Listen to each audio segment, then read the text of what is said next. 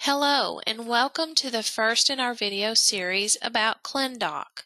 ClinDoc is our new electronic documentation that will be coming in January of 2022 to replace our current module called PhysDoc. In this video, I will demonstrate how ClinDoc looks and how to open or start a note. Information on how to complete the content and sign a note will be in another video. So let's get started. When you get into Clinician Hub, you will see that majority of the stuff looks the same as what you're used to. All the change occurs within the Documentation tab. Once I click on the Documentation tab, I see that ClinDoc looks completely different to its predecessor, PhysDoc. In the center of the screen, I see all the notes that are in process or completed on my patient.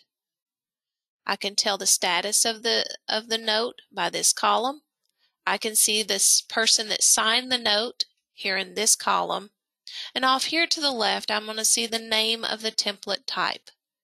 As my patient has been discharged and readmitted, I will see historical ClinDoc documents populate in here as well.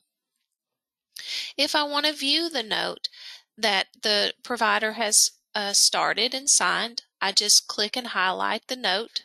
And off here to the right side of the screen, I see the contents of the note's entirety. If a nurse practitioner has started the note and sent the note to me as the provider to sign off, and I have signed it, it will reflect my name as the attending physician as the sign-off.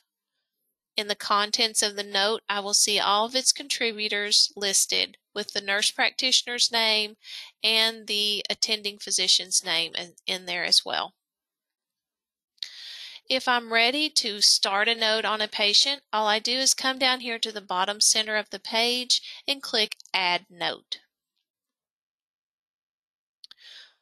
At this point, I'm ready to search for my template name.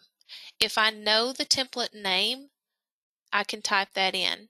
I can search also by the specialty, or if I just know that I want to do a progress note, but I don't know which one it is, I could just type in progress, and that is what I'm going to do. As I type, I can see my criteria populate right down here with all of my choices for progress note. When I find the note that I want to open to start, I can either click drag and drop it over here in the white space, or I can double click on it to open it. And that's what I'm going to do. I'm going to double click. When it populates, it'll populate off here to the left side of the screen. This concludes our video on how to open and start a note. Thank you.